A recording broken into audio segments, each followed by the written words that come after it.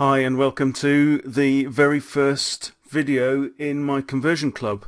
In this first introductory video we're just going to be talking about the basics of conversion, what you absolutely need to know about conversion improvement. Notice I'm not talking about conversion optimization at the moment. I've got a bit of an issue with that term which I'll discuss with you in just a little bit. So let's look at what we're going to cover today. I'm going to talk about why conversion matters, why it's so important, why I believe in it so much. We've got to cover the 80-20 rule. The 80-20 rule is touching absolutely every area of business. Everything I think about marketing at the moment is really kind of pointing back to this rule as being the ultimate answer to life, the universe, and everything, seriously. We're going to look at what causes action. Conversion is all about generating action, getting more people to sign up, more people to buy, more people to follow, whatever it is, whatever action it is. Conversion is literally about converting people from one state when they arrive on a page to another state, a different state when they leave. So we need them to do something in order to change state from one to the other, right? So it's going to be fill in a form, it's going to be download a white paper, it could be buy something, get their credit card out, whatever it is, requires some change in our visitor. So we're going to look at the only thing that really causes action. I'm going to tell you the absolute basic rules of conversion, what we do. We're going to look at the process of how we go about it at a very high level, and then in the next video I'll show you some real deep down and dirty brass tacks stuff. And then finally, because conversion improvement isn't the cure-all for every problem, I'm going to talk about a couple of the limitations of the process, which it's important to bear in mind as we proceed. But I think that once you've covered this, you will actually know a lot more than most web designers about conversion optimization and what is actually going to get more people taking more action on your websites or on your clients' websites. So let's start with why conversion matters. The absolute most basic equation that you need to know is that the success of a web page is a function of the traffic, as in how many visitors does it get, multiplied by the conversion rate. How many of those visitors take the action that you want them to take? Obviously, every page has to have a goal. If a page doesn't have a goal, if there's no action you want people to take, then the page cannot succeed. And every page should have a goal. It should actually be selling something. What's the point of putting up a web page if you don't want people to do something when they arrive? That may be to find some other content. It may be to click on an ad and earn you some money, right? But every page should have a conscious goal, and that's why we design a page. We design a page in order to meet one or more specific conscious goals. The percentage of visitors who actually perform that goal, fill in the form, buy the product, whatever it is, that's called our conversion rate. So success is a function of traffic, the number of people who visit your page, multiplied by the conversion rate. So any increase in either traffic or conversion rate should generate more profits. Now obviously, if you've got zero traffic, then it doesn't matter how good your conversion rate is, because you're going to get zero conversions. Likewise, you can get loads of traffic, but if your conversion rate stinks and is zero, then you'll get no conversions either. So this is only true when there is some traffic and some conversion rate. But a conversion rate of zero would be very, very rare. You need to remember that all websites are by definition suboptimal, and this is really why I've got a problem with the term conversion rate optimization or conversion optimization, which is that in actual fact we shouldn't be trying to optimize every single page, because that's actually very inefficient. And I'm going to talk about that later. I'm going to talk about the law of diminishing returns, which applies here. But all websites and all web pages are suboptimal. So they can all be improved. Their conversion rates can be improved to some degree. That doesn't necessarily mean we should. But there is usually good low-hanging fruit. So when I come across a new website that hasn't had any optimization work done on it, I can usually make a few changes to boost conversion rates by literally 20 to 50% very often. And we're talking in just a few hours work.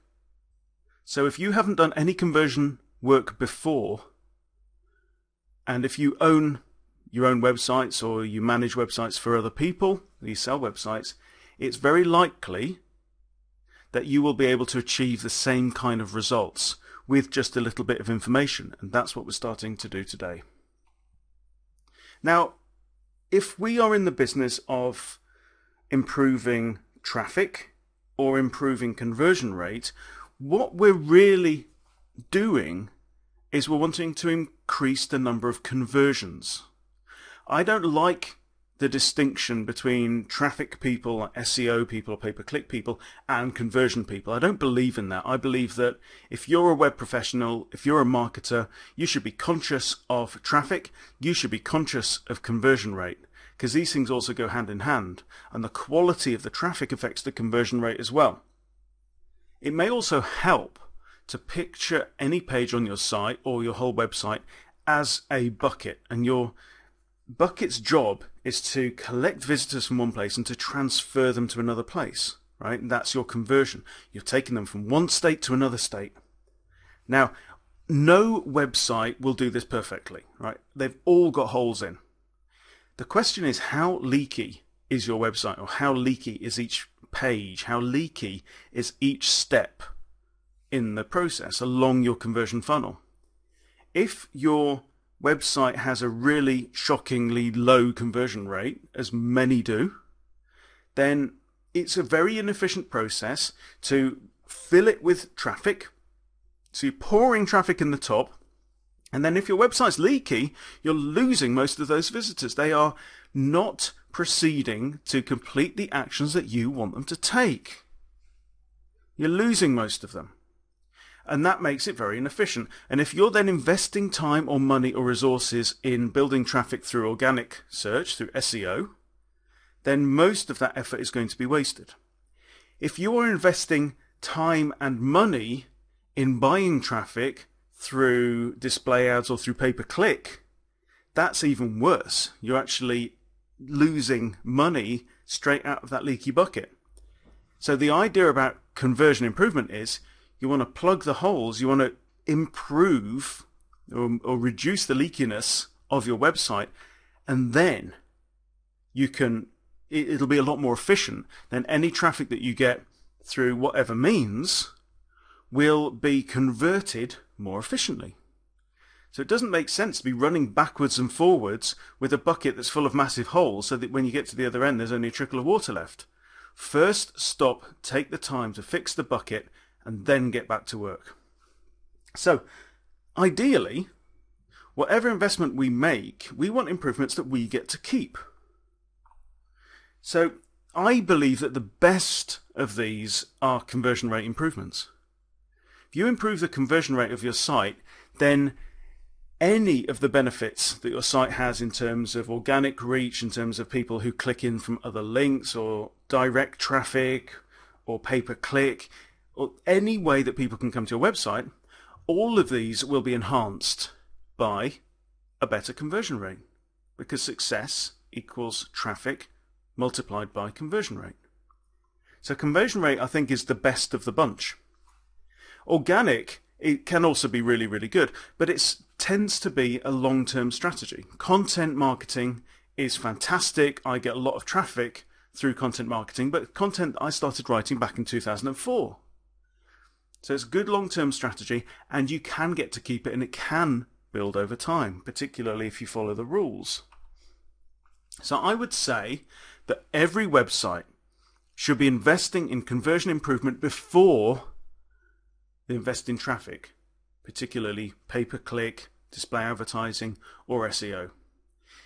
The one proviso I would add to that is that sometimes it really makes sense to tap into buy some pay-per-click traffic in order to test your site. If you haven't got any traffic, you're not going to be able to do any conversion improvement because you don't know what people are doing. You need a certain number of people to visit your site in order to be able to tell what works.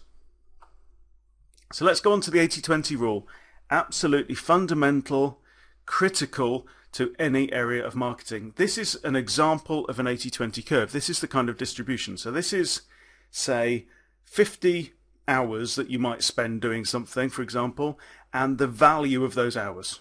Okay? What it says is that the top 20% of the input, whatever that is, top 20% of the population, top 20% of the attendees, whatever you've got, 80% of the benefits are likely to come from that. I strongly recommend if you want to master this, get hold of a copy of Perry Marshall's 80-20 Sales and Marketing. You will not regret it. If you buy the book and you hate it, tell me and I'll give your money back myself. Don't worry about it.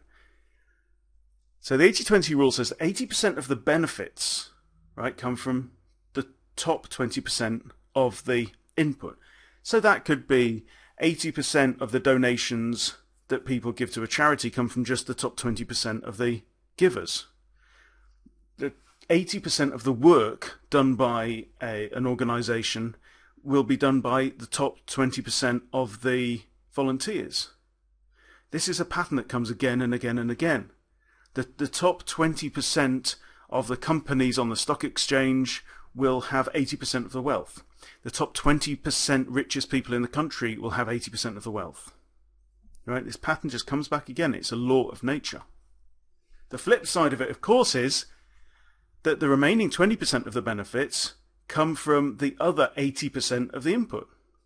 So the bottom 80% do only 20% of the work, or give 20% of the money, or have 20% of the wealth. That means that in the job that you do, 80% of your time probably only generates, almost certainly only generates, 20% of the value. And your best 20% of your time actually produces 80% of your value. The trick, obviously, is to know which is which. And I've got webinars on that as well. What we have to learn from this, obviously, the key message is we've got to focus on that top 20%. Right? What is the top 20% that's the most valuable? What's the top 20% of our customers who pay 80% of our revenue? And obviously we've then got to minimize the bottom 80% as well. Now, how does this apply to conversion improvement? Right, what this is telling us, and I believe this is absolutely true, that most of the stuff on most web pages doesn't have a significant impact on conversion. You might also say that 80% of the things you might change are unlikely to have much impact on conversion. However, 20% of the stuff on a web page, or 20% of the things you might change, will have a very significant impact on conversion. The trick is to know which is which. Now, from the work that I've been doing in the first half of 2013, I created a course called Ultimate Web Design. From this and the research that I've been doing, we do actually have a pretty good idea about what elements of all the stuff that you could possibly put on a web page, what elements do or can usually have the biggest impact. And I'll tell you what those are in a second. However, it isn't always clear. Right? There's always an exception to every rule. So let's look at what causes action. Right? This is my list of what we do know. Number one, content trumps style. Right? The only exception to this is if your style is completely screwed up, and you've got blue text on a purple background and blinking whatever, and it's completely inappropriate for the market that you're speaking to. Content matters a lot more. Right? If people can't consume your content because the style's totally messed up, then you need to fix that style, obviously. But generally, what I found is in all my optimization work, recently I did an analysis where I took 30 of my recent optimization tests and I graded them to say, was this testing style changes or was it testing content changes? And when I was testing style only, I never got more than a 9% change, 9% impact. Could be positive, could be negative. But style changes never generated a change greater in scale than 9%. When I was testing content changes, that's the content of the message itself rather than just the style in which it was delivered, I was generally getting an impact between 10 and 20%, but sometimes 50, 100, 200% on occasion. Right, so content trumps style. We know that for a fact. Within your content is made up of various core elements, and these are the ones that we think matter the most. Appeal is very, very important. What gets us to take action ever? Right, that's a fundamental question of marketing and advertising. What makes us take action? What makes us take action is when we become convinced that doing that action is going to solve some problem that we have. Now, it doesn't have to be a severe problem, but if it's something like a headache or a bleed or a burst water main, then that's going to generate some urgent action. But whatever we do, we think we're going to benefit from it in some way. It makes sense to take the action. So generally what that boils down to in marketing is I identify this problem or maybe opportunity that you have, and I'm going to promise to solve it for you. Right? If you take this action, then something will magically happen for you. And make it as simple as that. Make it as automatic and basic and linear as that. And we call that the appeal. I promise to solve your problem. That's the appeal. We also need to give all the positive reasons why you should take action. Go through them one by one. Right? If you go to the prowebdesigncourse.com sales page, I literally list 25 reasons why this is the course for you. And each one is backed up with testimonials from previous students. Right? So there's the reasons, and then it's reinforced with evidence and proof. You've also got to resolve all the negative reasons, the reasons why I may hold back from taking action or not take action now. And if I don't take action now, why could you think that I'm going to take action tomorrow or later on or in a month's time? Right? There is only the moment. The moment is now. If I'm not going to take action now, there's something stopping me. So that could be a doubt, it could be a fear or a concern or a kind of perceived cost. It isn't worth it for me. Handing over my information isn't worth getting your ebook. Paying $79 isn't worth the promise of this course that you're selling me. Whatever it is, right? The trade isn't going down because there are negative reasons holding me back, or you've failed to provide all the positive reasons, so I don't really perceive the benefit to me of taking the proposition that you give. Another way of looking at that is to say that we should be aiming to reverse all risk, right? For you, when I make you an offer, you shouldn't be perceiving any risk, right? I've taken all the risk away from you. One of the most common ways to do that, obviously, is to provide a guarantee. If you buy this and it doesn't work out for you, tell me and I'll give you all your money back, or I'll give you 125% of your money back straight away without quibble, right? That's called risk reversal and makes a big difference to conversion rate. And then if you really boil all that down and you identify a positive reason that is emotional, that really gets me, that addresses a problem I really do have and care about and want to solve, and you manage to reverse all the risk so that you give me no reason at all not to say yes right now to this proposition, that's what we call an irresistible offer. So if you can get to that level, even better. And then finally, you've got to have a call to action. You've got to say to people, do this now, and here's how you do it. Let me show you. Right, here's where you sign. Give them the pen, point to the error on the form. This is what you do now. If you don't ask people to take action, they are unlikely to take action. If you fail to do it in a powerful and confident and clear way, why would they believe that you believe it's right for them? Calls to action should be powerful. They should be clear. They should be simple. They should be obvious. But most of all, they should be there. So this is a really, really key list. Right? This months of work has gone into producing this list. And we're going to be coming back to this stuff again and again and again. And then finally, all of that content that constitutes the message, right? If it's great if it's all there, great if it's complete, but it must also fulfill 4 tests. It's got to be credible. I've got to be able to believe you. I've got to trust you. It's got to be relevant to me. It's got to be delivered in an appropriate way, and it's got to be interesting. If you make it really, really boring, you might just lose my attention. Okay?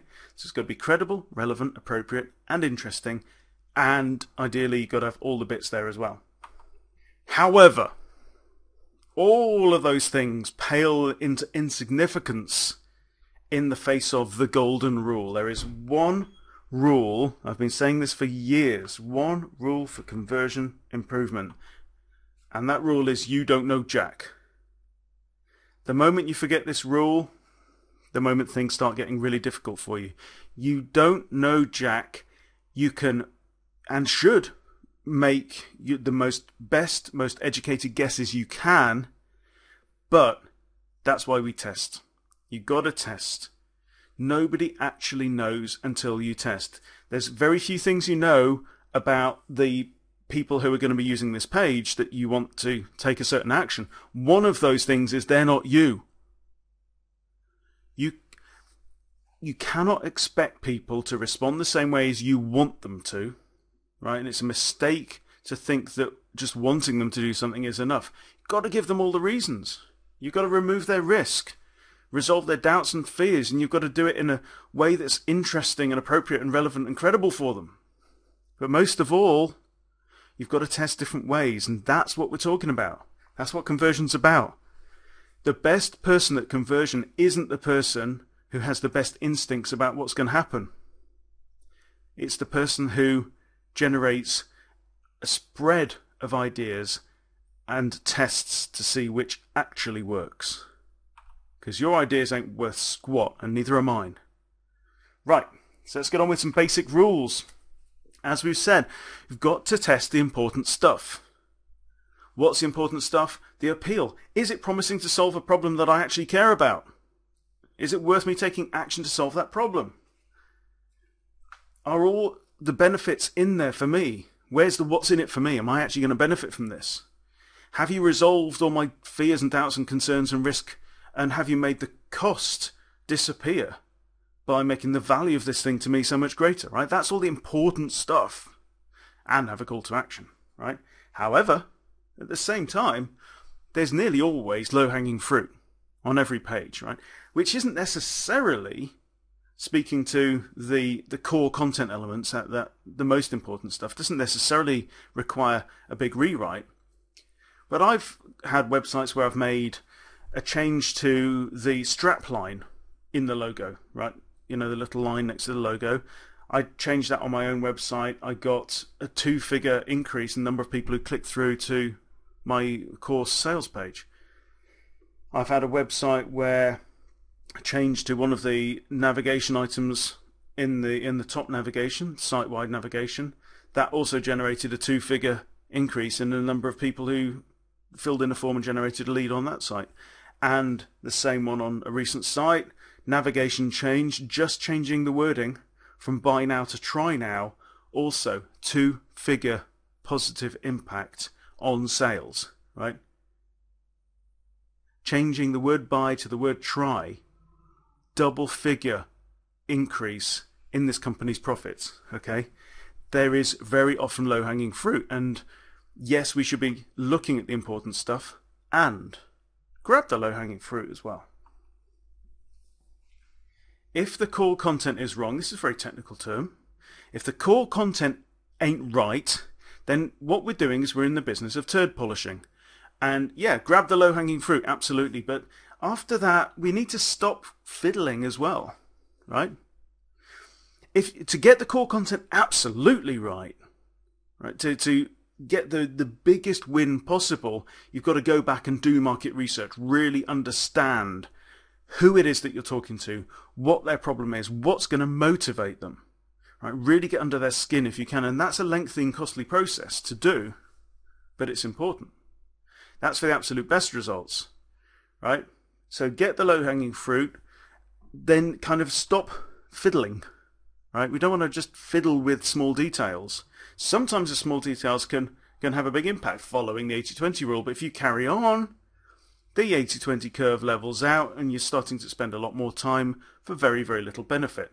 We call that rearranging the deck chairs on the Titanic, or turd polishing. So, for the maximum best results possible, you need to take your time, do your research, understand your market, and also work on the proposition.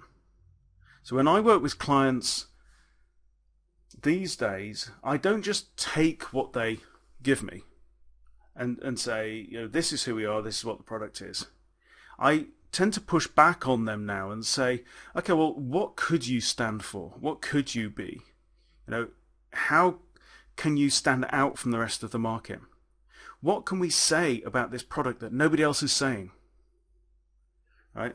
Big, broad strokes changes can matter a lot. So ideally, yeah, we want to swing out of the park. Go for clear wins. Don't just tap and run. We want to go for the big wins if we can. So you can see there's a little bit of a paradox going on here. Yes, there's low-hanging fruit, right? But what you'll probably find is the easy wins will come easily, and then you'll run out, okay? Then to get the big benefits from there, you need to go back, go deeper, right? Really reinvent and think about the core proposition. So let's look at the process. I'm just going to skim over this really right now because we're going to go into this in a lot more detail in later videos. I'm going to show you how to use the software, how to hack pages, what to think about, and you'll start to kind of absorb the process through your skin really that way. But here's an overview of what we do at the highest level. First of all, you look at your bucket and identify where there are possibly holes. What could be wrong here? What's wrong about that wording? What's wrong about this headline? What's wrong about that picture or that style? Where are the possible holes? Then you get creative and say, okay, what could we do differently? What's a better headline? What's better wording? What's a better color for that form? How can we make that stand out? How can we make that not stand out? How can we change this to be better? Using your best intelligence. Don't test crap ideas. Right? Crap in, crap out. Phrase that we use quite often. Right? Don't just vomit ideas into the software and expect something magical to happen. Right? Evolution doesn't work that way. Okay, it's not just random combinations of letters and random ideas. Test good ideas. Right? And if you're not a writer, bring in a writer. Bring in somebody who knows how to write. If you're not a designer, bring in someone who understands color and layout and all these kinds of things. Right? You can't test crap. If you test crap, you'll get crap results. So, you identify what may be wrong. We generate creative ideas about what might be better. We split test. And what that means is that we, using the software that I'll show you, the people who come to our webpage will be assigned either to Group A or Group B, or depending how many variations you've got, C, D, E, F, G, whatever. So let's say that we've got page A and page B. Right? We've rewritten the page, we've made some changes. Half the people who come will get assigned to page A, they'll see page A. The other half of the people who come will see page B. Then we tell the software to measure a specific goal. Do they buy the product? Do they download the white paper? Do they fill in the form and make contact?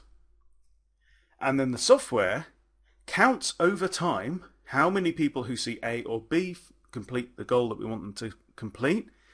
And then the software knows, using some advanced mathematics that I don't understand, when a point comes when we can say, actually B is 90% likely to be A, or it's 95% likely, or 97, and really 97% and above, we start to call that statistical relevance. Right? If it's 97, particularly 99% likely to win, we can pretty much say that's going to win. So then what we do is we say, right, forget A, how can we improve B? So after you split test, you review the results. Obviously, very important. This is the key one. Learn. You look at the results and then you say these magic words. What can we learn from these results? What do we know about our audience, about what they want, about what turns them on, what turns them off, what motivates them, what doesn't motivate them? What is this test telling us? Right? We don't do this randomly. We need to learn as we go. We need to get smarter. We need to gather intelligence, not just data as we go. And then after that you repeat, if it's worth repeating. Now after a while, because of the law of diminishing returns, which we'll get onto in just a second, you may find that you can't beat your control. The control is the one that you're trying to beat all the time. So you start with page A, page B beats it, right? Then the next test, you're running B against C, or B against C and D. And the winner you keep, and the losers you throw away, having learned the lessons that you need to learn. So then B becomes your control, then maybe C becomes your control, you see? So that's your process. We'll look at that in more detail in the next video. So we're going to look at two limitations of conversion improvement. The first one I've mentioned a couple of times already. It's the law of diminishing returns. You will probably find that there's low-hanging fruit and you'll get excited. Wow, we've made a 35% increase in conversions by changing a few words. Let's carry on and do that again. You'll get to a point where actually the big holes have been fixed and it gets a lot harder to fix the smaller holes. There really aren't so many big holes left to fix, or obvious holes to fix. Right, so what I've done there is that I've literally taken the 80-20 curve and rotated it to show that initially you'll find, yes, some easy wins, big benefits, and then over time you can be putting a lot more work in but getting far fewer benefits out. It is the 80-20 curve just spun round, if you think about it. So there's the law of diminishing returns. You can't keep optimizing. That's why I prefer the term conversion improvement to conversion optimization, because we really shouldn't be in the business of trying to find the absolutely optimal page. There comes a point where your time or your money, whatever assets you've got, will be better spent getting more traffic to a page that's working really well than trying to get that page from working really well to working perfectly. Because perfect is pretty much unattainable. That long tail of that curve will go on for a long time. And you could be banging your head against the wall over time trying to get something perfect. So, the goal here isn't optimization. The goal here is improvement for as long as the improvement is cost effective. Here's the second one. Second limitation of conversion improvement is what I call the ice cream problem. And I use this story to illustrate it. Imagine that you have an ice cream cart and you go to the beachfront every day and you sell ice cream and you've got 16 different flavors in that cart. Then you come across a book on conversion optimization and it says, here's what we do, we split test. Right? So we test A against B and see which wins, and then we throw B away and we stick with A. Right? Or then we test against C and we find that C's better than A, so we throw A away and we stick with C and we put all our traffic into C. And you think to yourself, perhaps I could apply this to my ice cream business.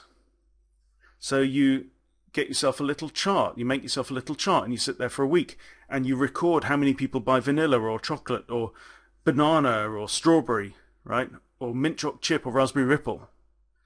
And after a week, you realize actually 42% of people have bought vanilla and vanilla is the most popular. So, do you then throw away your chocolate and banana and strawberry and raspberry ripple and rum and raisin and mint choc chip ice cream? No, that would be absolutely ridiculous. It would be foolish to do that. Why? Because vanilla may be the most popular flavor, but not everybody likes vanilla. Okay? Now, how does that apply to optimizing conversions, increasing conversions on your web pages? Sometimes you can find a variation that is the best performing out of the ones you've tried, but that doesn't mean that it's the only one that you should have. And if you've read my book Convert, then I go into a lot of detail about multiplicity, really particularly in the first half of the book. Multiplicity really says that there are different people out there with different needs. right? And it can be short-sighted and foolish to think that one page can suit all of those. I'll actually add the PDF version of Convert to this page as well so that you can read it. Okay, so please read that. Understand multiplicity. Understand the ice cream problem. Okay, so really what this comes down to is conversion improvement on its own. The method that I've presented to you can be incredibly powerful, but it's limited by, in a sense, its own frame of reference. It's limited by the questions that you ask, right, or the scope that you give it. Sometimes you need to change the whole kind of style of approach, right? Not just think which homepage is the best homepage. Right? We've optimized this as far as we can go. Have you? Yeah? Maybe what we need is multiple landing pages to deal with multiple variations, because you've got to deal with the people who do like chocolate and don't like vanilla, and the people who like rum and raisin and don't like vanilla or chocolate. Right? These people are out there. So these people could all be served better by having their own ads on pay-per-click, right? Or their own landing pages that are search engine optimized for the searches that they are typing in, that reveal that they've got a different angle, a slightly different variation of this problem that you're promising to solve. So you can take them, you meet them where they are, and you promise to solve their problem using their language in the particular way that they want it solved. Do you see how this works out?